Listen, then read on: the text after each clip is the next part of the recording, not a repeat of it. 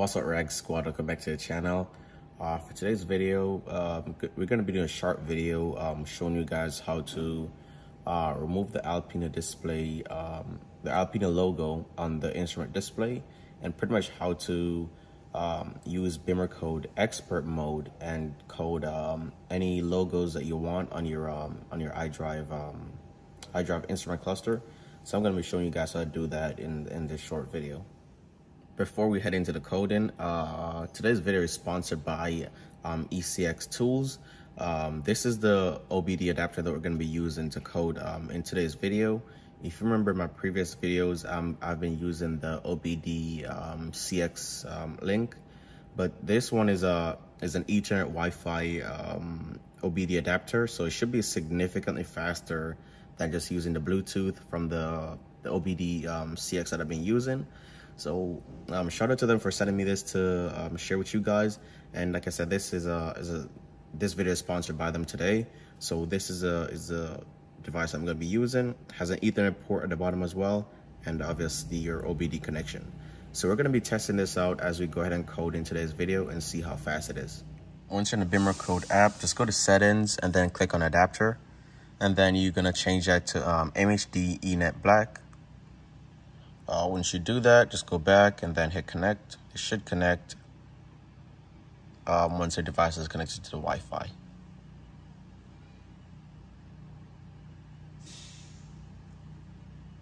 Okay, so we're in.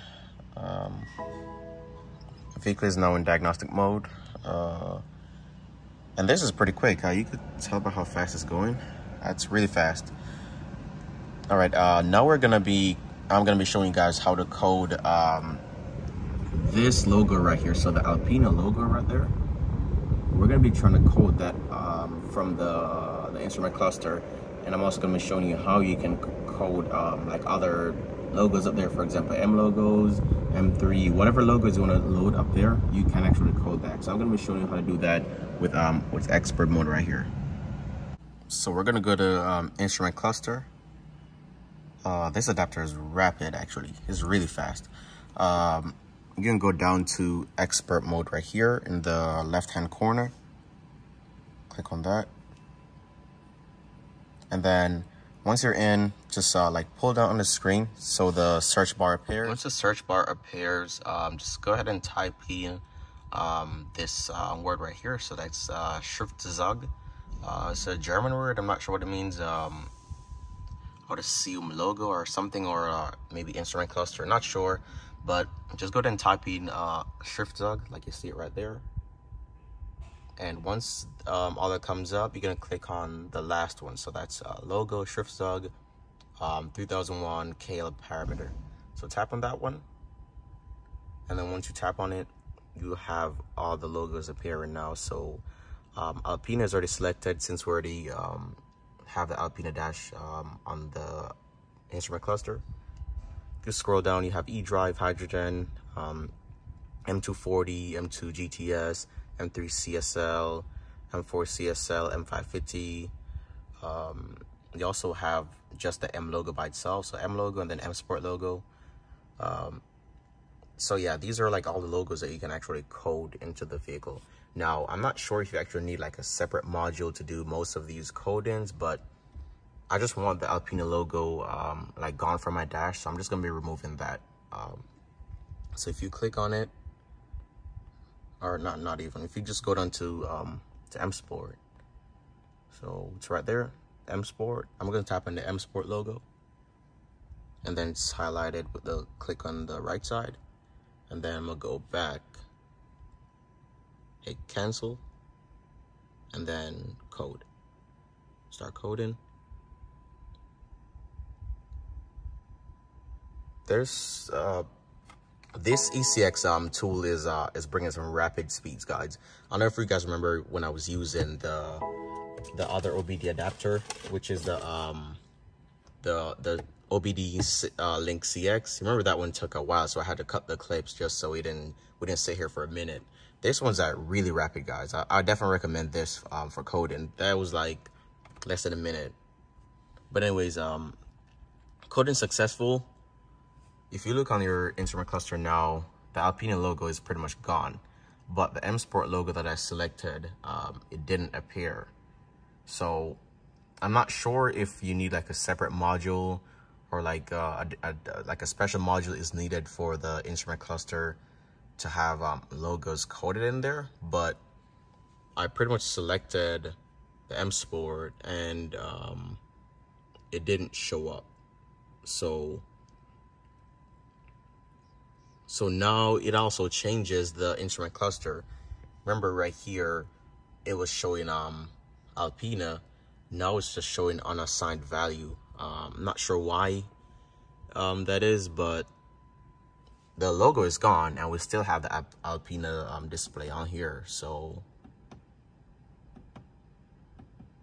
I'm not sure why, but also once you do that, it still changes all the modes and everything, but the logo is gone. So that's kind of good. I kind of like the clean look of it. Obviously it's not an Alpina, so I kind of don't want the Alpina logo there anyway. It would have been cool if I could code the Alpina display, but with an M Sport logo there, which we tried and that didn't work. So if you guys have ever done this before and if you're familiar with it, just go ahead and leave me in the description, or in the comment section rather. Go ahead and let me know if there's something I'm doing wrong, or like what issue we're having. And if you want to also try this, you go ahead and do it, but be careful when you're using expert mode. Like I said, you could do a lot of things there, but I don't want you to like mess up your vehicle and then have to, you know, have a nightmare with that. So just be careful when you're using that.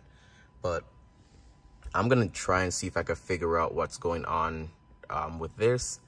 But as of now, that's pretty much how you remove the logos, and that's in theory how you would code other logos up there. For example, the M Sport or X3, X340i, whatever it is. That's how you would do it. So I'm gonna go ahead and play around with this, and in the next video, I'll be sure to bring to you guys any findings that I come up with when trying to figure this out. So now that you've known how to code the instrument cluster, so on the topic of OBD adapters, I've been using the OBD-Link CX for as many videos as you guys seen up to this point. This is my first time using the new EXCTool that they just sent me. This is a Wi-Fi adapter, so obviously it's going to be a lot faster than the Bluetooth OBD-Link CX. They cost roughly the same, or exactly the same as a matter of fact, but I would definitely recommend checking out the EXCTool on Amazon. It's really fast, as you guys seen. I could literally code. So let me just go ahead and just code, for example, the M dash onto our instrument cluster. Start coding. And that was like 20 seconds maybe. Like literally maybe 20 seconds that took. And that's where we're at right now. Clearing the errors, and overall it's about overall it took about, I would say maybe 40 seconds to do everything like completely. But in terms of the coding, everything was done like within 20 seconds. And as you can see right here, we have the M dash or the M, these are from the M3. So the new M3s, the G80, this is what the dash actually looks like, but it doesn't have the red line limiter up here. You actually need the M track module to have the full-on like M stuff on the dash, but that's pretty much what it looks like. It has the M fonts and everything on there, so that's pretty cool to have as well. We might try this out for today. Yeah, I think I'm gonna keep this one for today, and then I'll probably go back and change it to Alpina later. But this is a great tool. I can't recommend it enough. I'm not bashing the OBD-Link CX or anything, but I think as of now, I probably will be using this one on the G series. And funny enough, I've actually tried the OBD-Link CX on my friend's I think F25 X4. I'm not sure if I got the number right, but yeah, I tried on his X4. It was a 2017 X4, and this was like really rapid on it. So I'm guessing maybe with each series it works differently, different speeds, everything. But as of now, the EXCTool is a great adapter to have, and I can't recommend it enough. All right, guys, that's pretty much it for the video. So if you guys want a really fast adapter, one that uses Wi-Fi to begin with, just go ahead and grab you one of these at Amazon. I'll put the link in the video description. And as you can see, the Alpine logo is gone. So yeah, we were able to do that, but we weren't able to code the M logo on there. So like I said, if you guys can help out, or if you guys know how to do this kind of stuff, just let me know in the comment section, and I'll obviously take a look at it. But as of now, I'm gonna be using this in my next few videos as well. Any more codings, because this is like, I don't know, I've never had an adapter that actually works as fast as this one does. So go ahead and let me know what you think. If you've ever used it before, let me know what are the downsides to using this adapter versus the OBD-Link CX that we have right here. Also, this adapter actually works with the boot mod, Bimmerlink, and I think MHD, whatever MHD3 or something like that.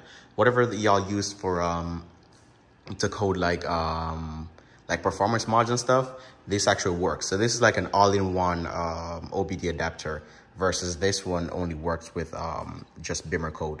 So it's pretty cool to have it. All right, it's getting really hot in the garage right now, but that's it for the video, guys. Be sure to leave a comment, like the video, make sure you guys subscribe, and that's pretty much it. So see you guys in the next one. Peace.